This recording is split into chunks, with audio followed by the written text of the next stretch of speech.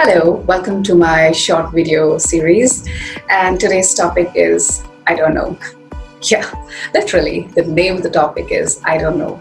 And let me show you a picture if you can see. Yeah, can you see? There's this person who is overloaded with information, and yeah, sorry if you can't see it, bad reflection.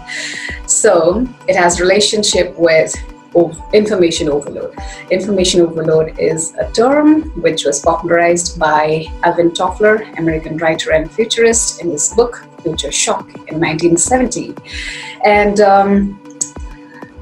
why information overload happens and why are we talking about this? Because you know that in lockdown period, all of us are running after a lot of information, collecting a lot of information, but what are you doing about these information? What are you making use of these information? When there is information collection from multiple sources and the processing is not there, then what happens is you reach a zone where you feel, I don't know what I'm supposed to do. I don't know how to take decisions. So information overload leads to inaction, indecisiveness, and somewhere you also lose your inner confidence and the guidance if you do not make use of that information. So my question to you is, after collecting all these informations, what are you really doing about it?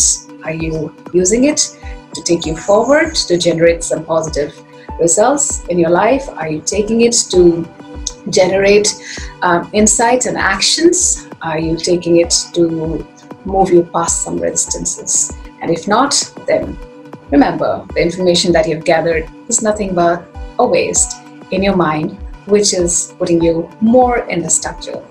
All right, so until next, take care. Bye-bye.